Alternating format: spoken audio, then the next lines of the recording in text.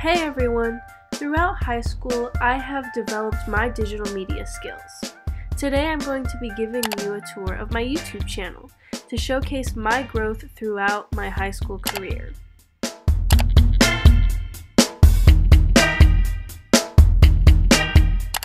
My freshman year, I was introduced to a program called Alice, where I could make short animation videos, but I discovered that that wasn't my area of expertise. This was the first video I ever edited, and I decided to use stop motion.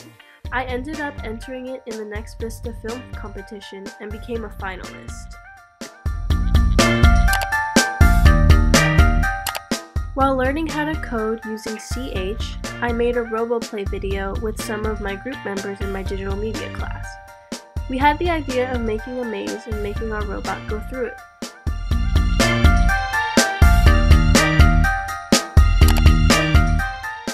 For this project, I collaborated with other students to make my first music video, and this time we actually used a real camera.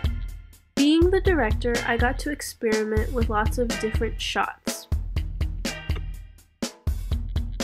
Towards the end of my freshman year, I made my first short film and movie trailer.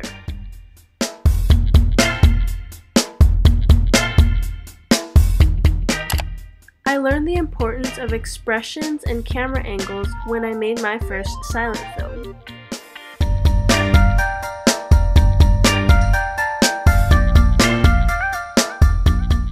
Although I didn't take digital media my sophomore and junior year, I was able to incorporate my skills in different subjects during those years, such as this one and this one. This one too.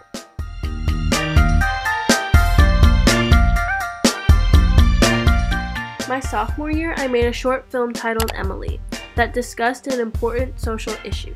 I entered it in the California Student Media Festival and won Most Moving. It was also showcased in the Napa Valley Film Festival and in the Cameo Student Film Festival. Although it didn't have the best cinematography or editing, I learned that the story is the most important part of a film. My senior year, I took digital media again and decided to steer more towards comedic pieces. In this PSA titled Unplug, I used a drone shot for the first time.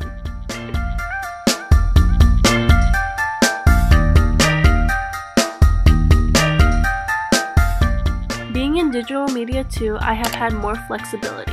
This way I could work on films longer to make them better.